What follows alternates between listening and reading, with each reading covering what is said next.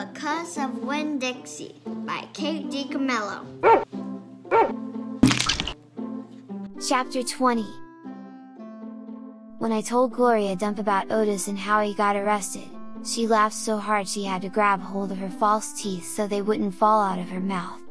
"Whooooe, she said when she was finally done laughing. That sure is some dangerous criminal. He's a lonely man," I told her. "He just wants to play his music for somebody." Gloria wiped her eyes with the hem of her dress. "I know it, sugar," she said. "But sometimes things are so sad they get to be funny." "You know what else?" I said, still thinking about sad things. "That girl I told you about, the pinch-faced one? Amanda? Well, her brother drowned last year. He was only 5 years old, the same age as Sweetie Pie Thomas." Gloria stopped smiling. She nodded her head. "I remember hearing about that," she said. "I remember hearing about a little drowned boy. That's why Amanda is so pinch-faced," I said. "She misses her brother." "Most likely," Gloria agreed. "Do you think everybody misses somebody? Like I miss my mama?" Said Gloria. She closed her eyes. "I believe, sometimes, that the whole world has an aching heart." I couldn't stand to think about sad things that couldn't be helped anymore, so I said, "Do you want to hear some more Gone with the Wind?" "Yes indeed," Gloria said. "I've been looking forward to it all day. Let's see what Miss Scarlet is up to now." I opened up Gone with the Wind and started to read, but the whole time, I was thinking about Otis, worrying about him not being allowed to play his guitar for people. In the book, Scarlet was looking forward to going to a big barbecue where there was going to be music and food. "That's how I got the idea. That's what we need to do," I said. I slammed the book shut. Winn Dixie's head shot up from underneath Gloria's chair. He looked around all nervous like. "Huh?" said Gloria Dump. "Have a party," I told her. "We need to have a party and invite Miss Franny Block and the preacher and Otis can play his guitar for everybody. Sweetie Pie can come, too. She listens to his music good." "We who?" Gloria asked. "We, me and you.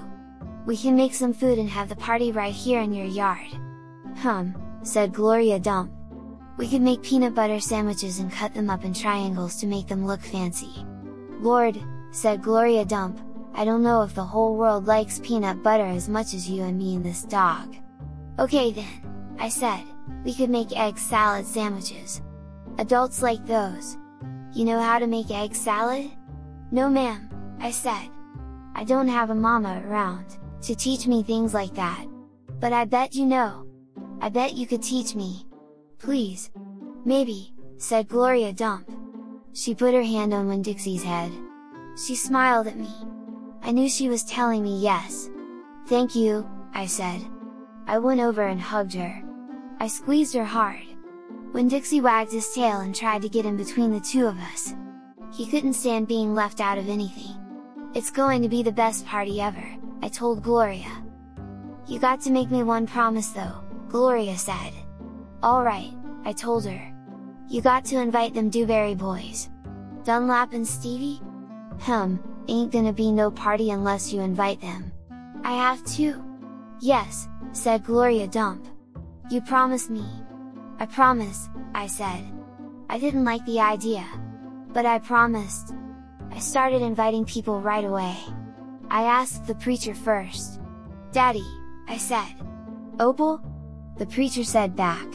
"Daddy, me and Winn Dixie and Gloria Dump are having a party." "Well," said the preacher, "that's nice. You have a good time." "Daddy," I said, "I'm telling you because you're invited." "Oh," said the preacher. He rubbed his nose. "I see. Can you come?" I asked him. He sighed. "I don't see why not," he said. Miss Franny Block took to the idea right away. "A party!" she said, and clapped her hands together. "Yes ma'am," I told her.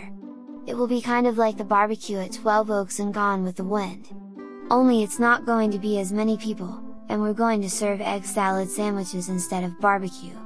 "That sounds lovely," Miss Franny said. And then she pointed at the back of the library and whispered, "Maybe you should ask Amanda, too. She probably won't want to come," I said. She doesn't like me very much. Ask her and see what she says, Miss Franny whispered. So I walked to the back of the library and I asked Amanda Wilkinson in my best manners voice to please come to my party. She looked around all nervous and stuff. A party? She said. Yes, I said. I sure would like it if you could come. She stared at me with her mouth open. Okay, she said after a minute. I mean, yes. Thank you. I would love to. And just like I promised Gloria, I asked the Dewberry boys. I ain't going to no party at a witch's house, Stevie said. Dunlap knocked Stevie with his elbow. We'll come, he said. We will not, said Stevie. That witch might cook us up in her big old witch's pot. I don't care if you come or not, I told them. I'm just asking because I promised I would. We'll be there, said Dunlap. And he nodded at me and smiled. Sweetie Pie was very excited when I invited her. What's the theme? She asked. Well, there isn't one, I said. You got to think of a theme, she told me. She stuck her knuckle in her mouth and then pulled it back out.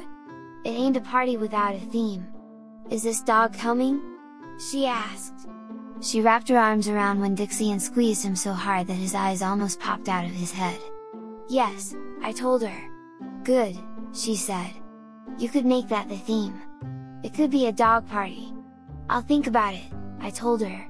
The last person I asked was Otis. I told him all about the party and that he was invited and he said, no, thank you.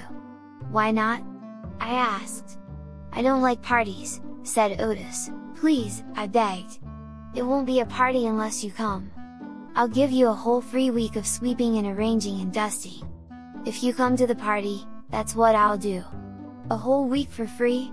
Otis said, looking up at me. Yes sir, I told him. But I don't have to talk to people, right? No sir, I said. You don't. But bring your guitar. Maybe you could play us some music. Maybe, said Otis. He looked down at his boots again real quick, trying to hide his smile. Thank you, I told him. Thank you for deciding to come. Because of Winn Dixie by DiCamillo.